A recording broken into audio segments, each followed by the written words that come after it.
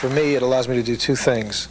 It allows me to bypass my intellectual, editorial sense and come up with very spontaneous material when I want to do that. There are times when you want to take a very intellectual approach to a project.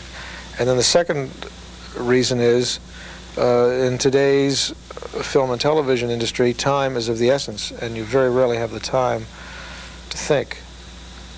And I can, by tapping these almost instinctual, intuitive resources, I'm able to come up with wonderful material extremely fast, instantaneously sometimes. I do it instinctively and viscerally, and therefore I cannot describe it intellectually. I don't mean to be, but that's really true.